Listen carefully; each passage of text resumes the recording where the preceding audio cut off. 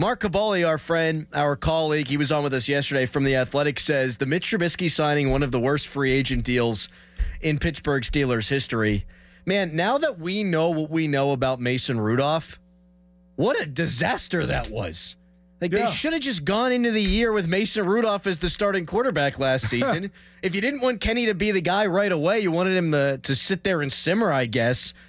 Why wouldn't they just have let Mason do that? Right. Like, because think it out even further, Paul. But for some reason, there was I don't know if like an attitude is the right. There was an attitude in that building that Mason Rudolph just wasn't good enough.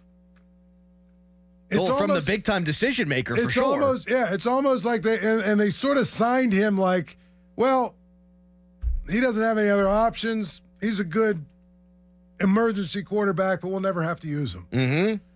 But my thing is, how can you watch all of those practices and not, and you're watching your quarterbacks just stink the joint up and not say to yourself, you know what, maybe that dude is worth giving him a shot.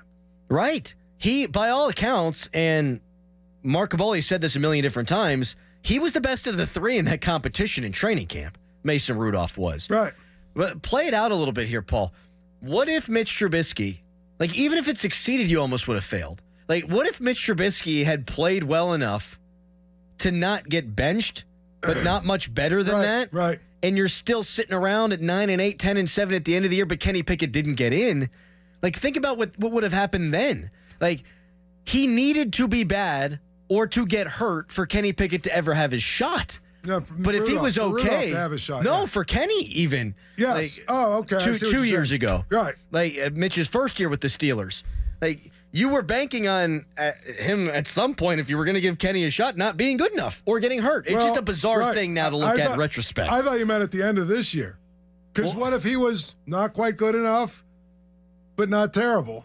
I mean, the good news for the Steelers is he was terrible, and they put Mason Rudolph in. They had no choice. Mm-hmm. But what if he was just kind of not quite good enough? The more quarterback conversations that we've had over these last couple of days, maybe it's Justin Fields. Maybe it's Russell Wilson.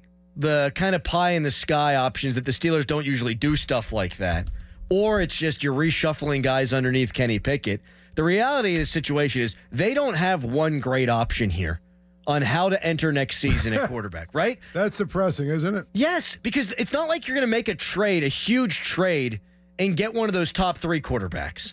Like, that's not going to happen. I don't know that they have enough to give up even to make that happen. When you think about some of these offers these teams could be fielding, you could take a guy in the middle of the first round where you're drafting, but then what? You're redocking with Kenny Pickett and then Kenny Pickett 2.0. They don't have a single great option. The best option on the table for me is the Justin Fields trade. Well, that would give them the opportunity maybe to have a dynamic player at that position. Right. And I'm not saying he's dynamic. I'm saying he's got upside, and he's got all the things you talk about where you say maybe he can be dynamic, but it's depressing when you sit around and you watch Mahomes, Josh Allen, Justin Herbert, all these guys we talk about who are, incredible talents. I mean, you can say whatever you want to say about Justin Herbert. The guy's a physical freak. If he played 15 years ago, people would be looking at him going, we've never seen anything like this, right? If he played with a better team, a better offensive line, and a couple better players even. Actually, if he played with a better coach than he's been saddled with the last few years. And all I'm saying is, you look at all these teams that have those dynamic playmakers at that particular position, and then you realize the Steelers are talking about going into the season with Kenny Pickett, who we're not sure anything about other than maybe he can be okay, and Ryan Tannehill, whose best year was turning around and handing the ball off to Derrick Henry, if you think about it. Right. Paul, if the best option is Justin Fields, who I always believed in and who I think can be a pretty good NFL player, but if that's your best option, you are taking a flyer. You are taking a massive risk. He's not all that dissimilar from Kenny Pickett from a what have they accomplished standpoint. We talked to Spielberger earlier. That roster has been awful around him in Chicago, right, and the coaching staff. Right. Now, the Steelers have had their coaching issues, but the roster is better. And so Kenny Pickett at least was able to win some games without putting up consistent numbers.